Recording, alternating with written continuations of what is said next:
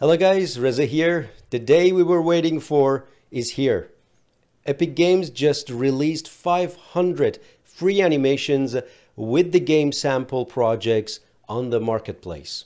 This project includes dynamic and functional animation systems, ideal for learning and kickstarting your own creations using best practices.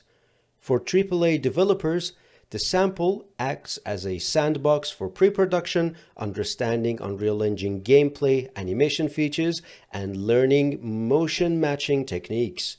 For indie developers, it offers plug-and-play locomotion and hundreds of game-ready animations compatible with all Unreal Engine mannequins.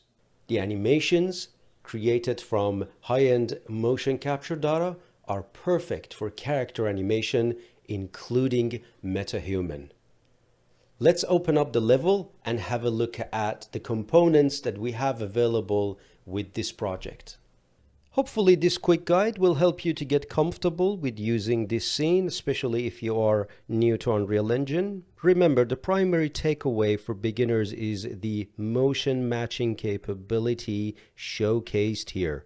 The project features multiple motion matching databases, allowing for detailed control over animation fidelity using pose wrapping algorithms to fill gaps.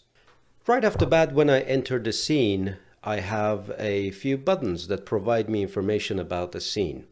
Few obstacles are showcased here to demonstrate these motion matching capabilities once the characters start walking and running.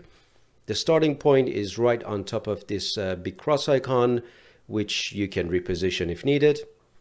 And if the flickering elements in the scene are a bit annoying, you can always press G on the keyboard or turn on the game mode to get rid of them, and you can start your game.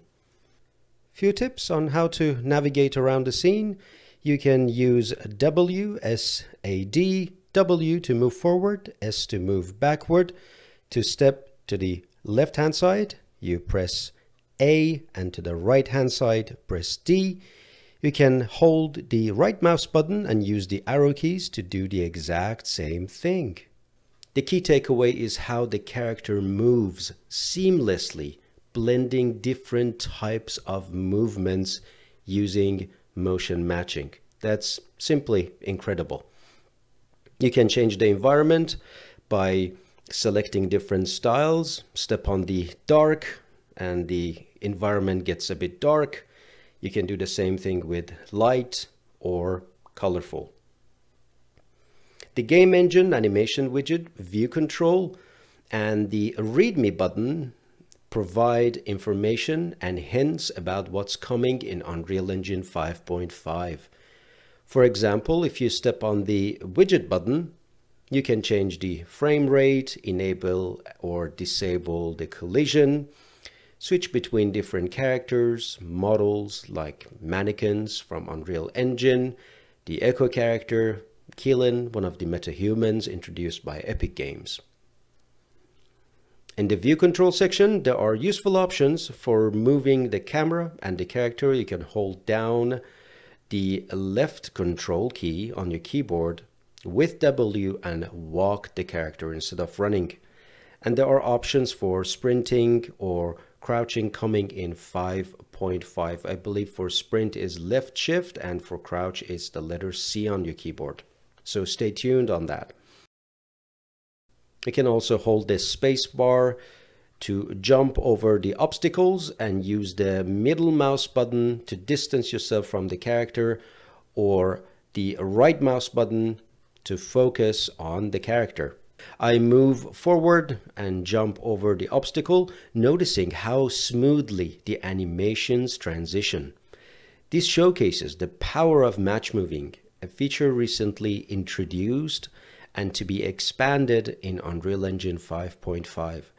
I cannot wait to show you how to integrate these elements to create motion matching for your projects. It's surprisingly easy to put these together, and I will be providing a step-by-step tutorial very soon. All right, stay tuned on this channel for more updates. Epic Games will hold a press conference tomorrow to expand on these features, and I hope we get to see the magic unfold. More details will be available on this channel later. Talk to you guys soon. See you in the next video.